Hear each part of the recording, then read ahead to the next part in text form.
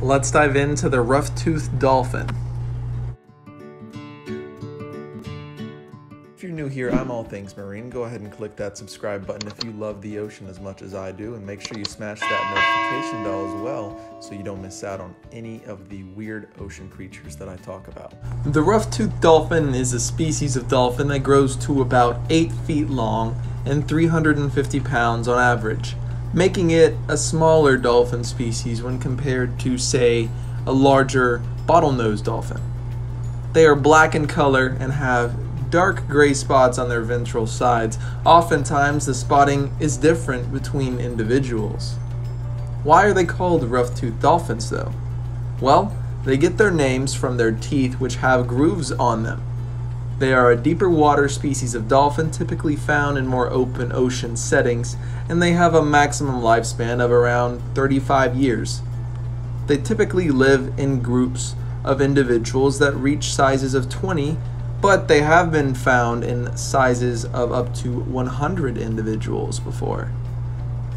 Interestingly enough, these cetaceans will form groups with other cetaceans, such as pilot whales or spotted dolphins, and they can hold their breath for 15 minutes at one time.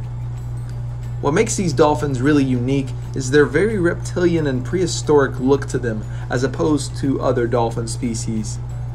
They typically eat many types of fish and also consume squid and octopus. Their melon is much less pronounced, and they are the only dolphin species that doesn't have a clear crease on them between their forehead and their beak.